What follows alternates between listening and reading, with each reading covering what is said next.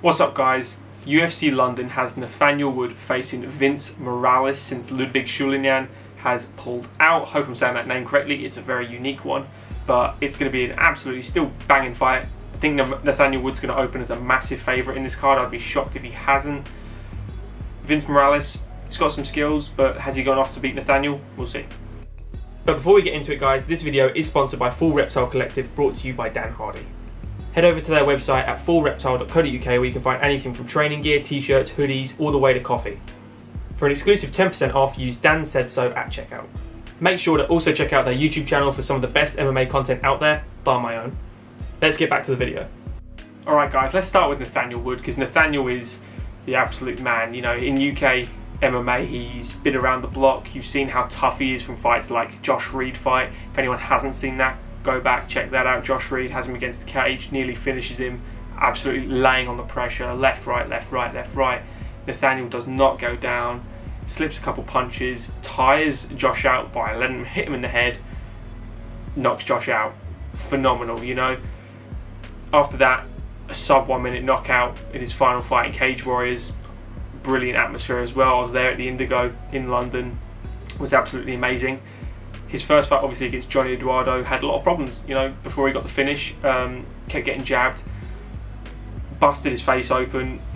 You know, nerves might have come into that a lot, but, you know, the next fights after that, you know, he had the Andre Ewell fight. That was a good one. Andre Ewell came out the gates, you know, looking really slick. The commentary, I think it was Dominic Cruz at the time, and Joe Rogan was saying that Andre Ewell's got an absolute piston of a left hand. He's very long for the weight class. He had a massive reach advantage over Nathaniel, and Nathaniel does one thing here that he does throughout all his fights, which is the body shot. He uses a front body kick better than most guys ever will. His inside low kicks are chopping. Every fight has them. Stops the movement, stops the power hand of everyone. The only time that's failed is against John Dodson, and we saw what happened there. Lights out. John Dodson still has the power for that miniature man, and that was a learning curve for Nathaniel for the first time. You know, he's got 2 losses in the UFC. He's fought 6 times. The other one was to Casey Kenny. We saw how close Casey Kenny got to, you know, get a title shot. He went the distance with Dominic Cruz, put on a good performance, not a great performance, came up with a loss, but, you know, that's the upper echelon, you know, when he fought that. After that, fought John Castaneda, put on an absolute clinic again, chopping that leg. And if you see the stats after the second round, I think they highlighted them on the screen.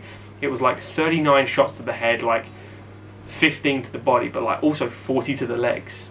He was chopping that tree of Castaneda down, and Castaneda tried late to come on, and he just couldn't do anything to Nathaniel, couldn't get close to him. And you know, Nathaniel has absolute distance management covered. He manages to get his reach even longer by, you know, really utilizing shoulder pops. He's got a piston as himself of a right hand as well. Really can close a gap extremely well. Great clinch game. All the wrestling basics as well covered, because his coach is Brad Pickett, probably the best wrestler that ever come out of the UK into the MMA scene, and actually use it offensively rather than defensively, which is nice to see as well. I think Brendan Loughlin's got a great wrestling game as well to him over in the PFL. He's got Ashleigh Grimshaw in his corner, who's a very high level black belt jiu-jitsu practitioner, and that showed as well when he got the, you know, the rear naked chokes. He's got a couple submissions. He's known as a knockout guy in the MMA scene in Britain.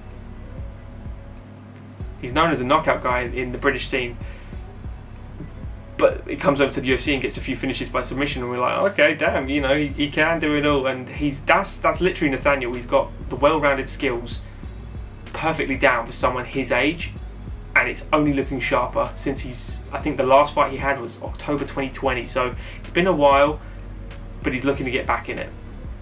So Nathaniel's best option here is obviously what he normally does. He front body kick, he saps the energy of the opponent, he lures you in, and then he counters with that beautiful right hand.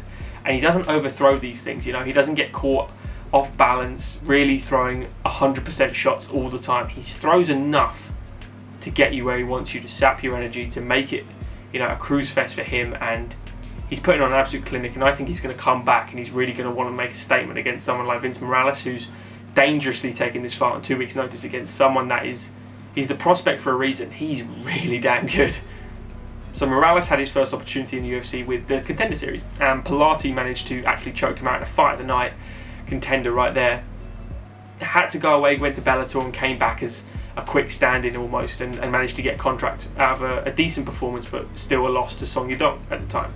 I would say Morales has absolutely beautiful fundamentals. He's got a great chopping low kick of his own. He's got a beautiful 1-2. His boxing seems to be crisp. His head movement is decent as well.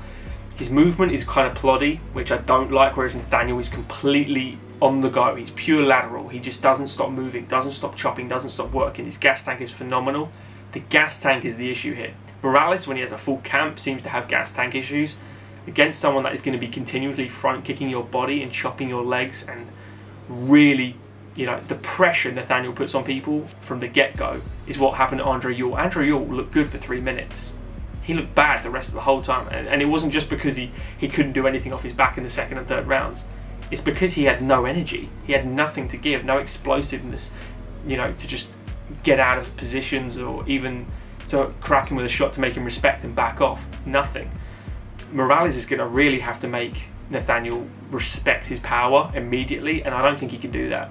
His best bet to me is trying to lure Nathaniel in, make it a very dirty fight. Nathaniel and his team, like a Great British Top Team that is, they like a nice clean fight. They like it very technical, all their way, as most teams do, but they're very technical, those guys. They're very precise, they've got beautiful game plans down there.